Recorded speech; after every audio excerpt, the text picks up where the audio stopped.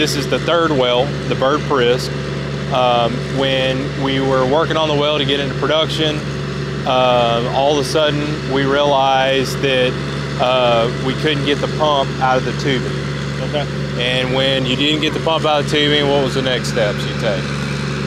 So why are you doing what you're doing? The next step after you get we ran slick lines to actually tag and see if our perforations down hole where we get our production from was covered up, and they were. We had to correlate it with wireline. Yeah, we're cleaning out the perforations from 95/16 to 95/21.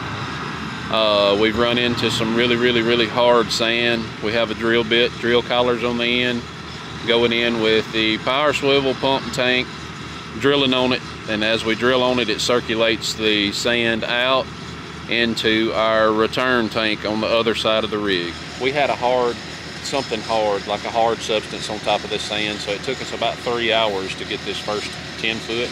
Okay. It won't take us very long to get this last. It'd probably take a couple hours to get the last 10, 15 foot, but okay.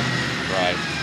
And we should be able to circulate the well clean, pull out of the hole, go back with production tubing, and run rods, put the well back on. Okay.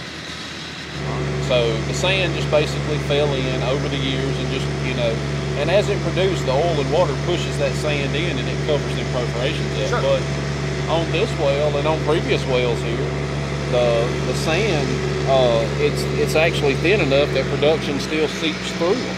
Okay. So we were still getting production out of the well, but what we're hoping to do is increase production, so.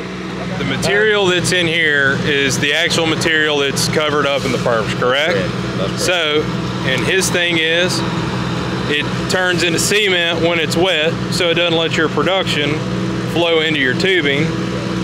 And by circulating and cleaning it out, then your production can come back into the well.